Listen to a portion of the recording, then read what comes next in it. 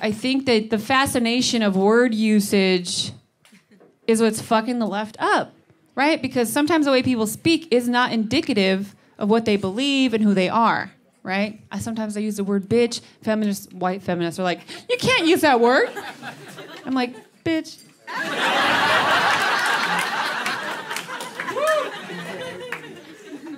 And I'm going to share a story that happened at Manhole Tuesdays at Motherlode, because I used to go there every week, so I saw some wild shit. Because one night, I was out dancing with my friend Solomon, and he wanted to take a cigarette break. Now, normally, I don't go outside with him, but for that night, I was like, I need a break. I'm all sweaty. Let's do this. Get some fresh air.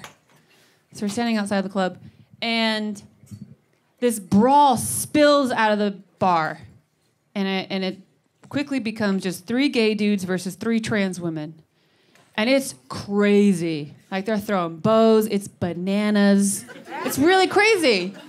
And it's quick to find out, because I don't know if you guys know, in the LGBTQ community, there is a hierarchy within them, and it's really fucked up. A lot of gay men think they're the top-notch shit, and they discriminate against literally everybody else. You see that everybody's agreeing like, because it's true. And trans women of color are at the bottom. It's really fucked up. So it's pretty quick to analyze and figure out that these gay dudes are accusing these women of not being real women.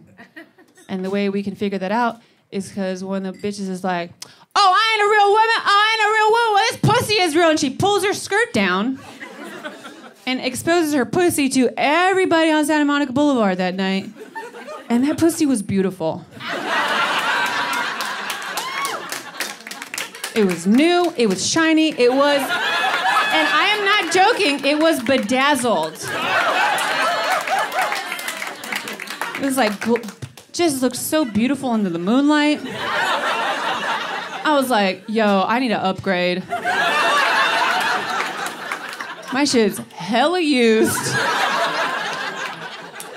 I was legit jealous. I was like, she got that new model.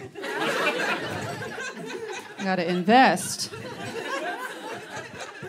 So they're just talking shit. It's really crazy. And then cops show up. Woo!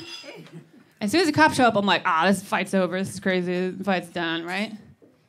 And I realize nobody's getting the fuck out of there. The gay dude's like, we're gonna talk to these cops. And they start going toward the cops. 2 of the trans women are like posted up against the wall because one's trying to talk sense into the other one. The other one is like, I'm gonna go talk to these cops too. And I was like, yo, this is all fucked up. Cops are gonna, I'm from Modesto. Like, the cops show up, you get the fuck out of there. So I snap into action. I run over to the 2 women over here, and I'm like, hey, bitch, these cops don't give a fuck about you. They don't give a fuck about your life. You're gonna end up in a men's jail cell. You're gonna get fucked literally and figuratively. Get the fuck out of here. And she snapped out of it. And she was like, oh, shit. She wiggled a little skirt back on. And she was about to run. She was like, my friend. And I was like, I'm going to get her. Get the fuck out of here. And they run. And I go over to the other trans woman. And I was like, hey, these cops are going to fuck about you. They're going to fuck about your life. You're going to get fucked literally, figuratively. Get the fuck out of here. Your homes girls are out here. And she was like, oh, shit, looking for her friends. I was like, they're gone. Go. And she runs. And that's the end of the story.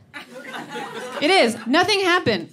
So what I'm trying to say is I might say some wild shit up here, but at least I fucking look out for motherfuckers. You guys will. A lot of people will be online talking shit, donating their money, going on a fucking march. If you don't look out for people, when shit pops off, your word ain't shit.